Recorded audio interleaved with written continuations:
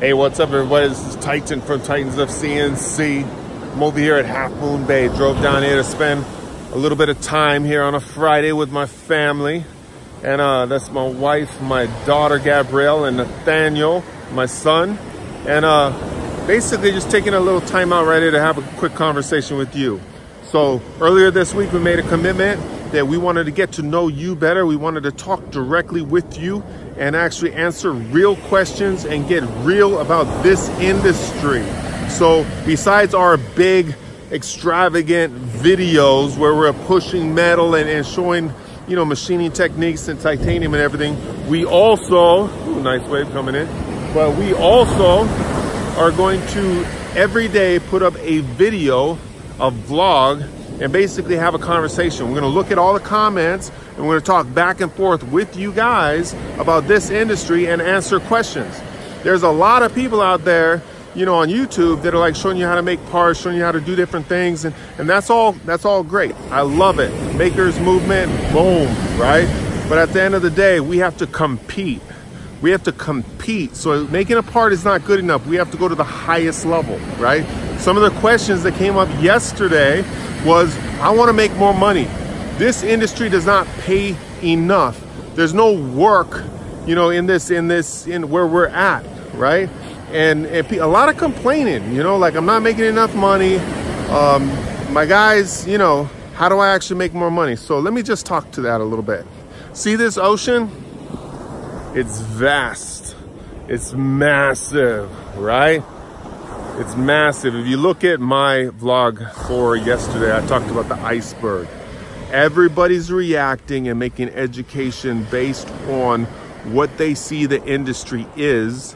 And I'm basically just having the courage to say, look, you're seeing the crest above the ocean of the iceberg, but you're missing the glory below the surface of that ocean that is so massive, that is our industry. Because when you go to Lockheed and Boeing and SpaceX and Northrop and just massive, like Facebook has machines now, Google has machines, you know, just all these companies have machines, but you don't see it.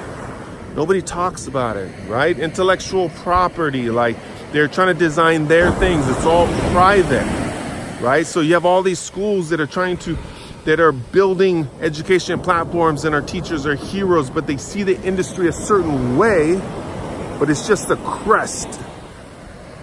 And down below is the surface.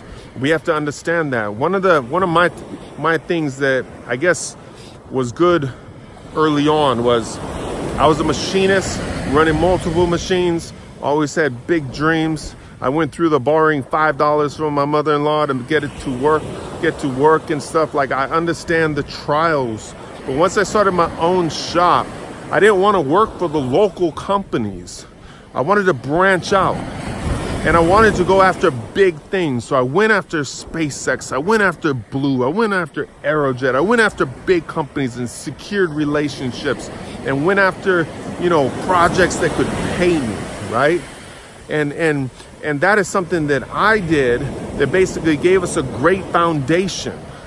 Then the collapse happened, and then with the collapse happening, with everything else happening, we basically turned to just dedicate ourselves to education and solve these big problems, right? So let's get back to the money part. If you're not solving big problems, you can't ask for big money.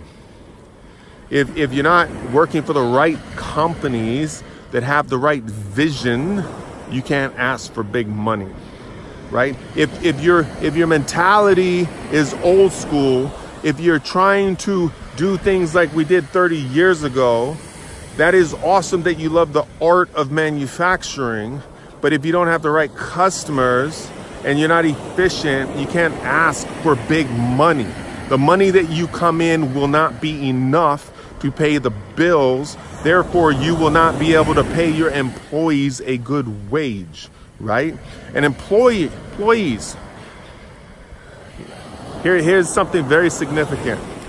You are there to be a pillar in your employer's company, period.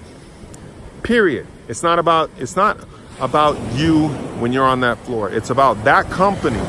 It's about taking what they give you, perfecting it, honing your skill, and taking that product to the highest level, being efficient, having your quality be amazing so you can put out parts on time so your employer can get paid, so he has an abundance of money so he can actually pay you a higher wage.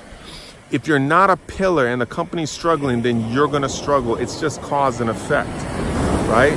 So employees need to come into a company and they need to come in and actually help build that company up.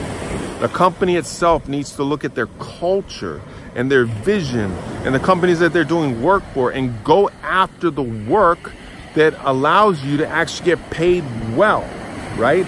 And you have to motivate your employees. So many companies right now that we're saying, oh, we don't have like culture. Now they're like, they created small groups, academy small groups inside of their company.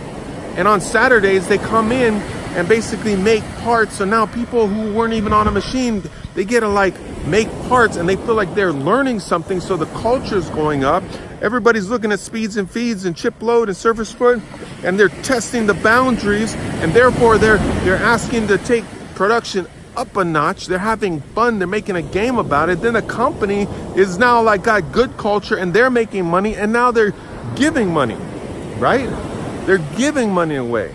You know, payroll is something that is good because you actually like, you know, if you don't have good payroll and you're making good money, you got to pay some big taxes. So it's good to take care of your employees and actually give them a good wage, take care of them so that they can take care of you and make it happen.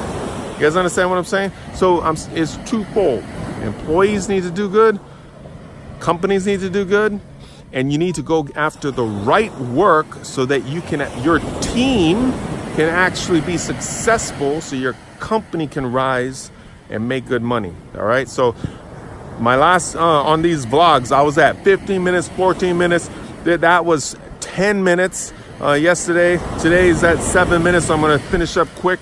Coming up, I'm going to talk about more problems, how to get work, you know, how to solve the problems, how to make money. And because I'm not in the shop today, we're not machining anything, but on the vlogs, we're also going to be like going into tooling and pushing metal, pushing Inconel, Monel, you know, checking out crazy tools and stuff beyond everything else we do. All right. So lift up your company.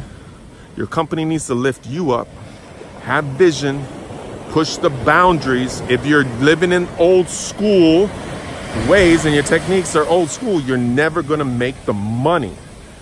Because like it's not efficient anymore. You can't make that money, okay? So it is a losing cause if you don't take your techniques to the highest level so you can compete, okay? So I'll talk to you guys tomorrow. Have a great day. Half Moon Bay.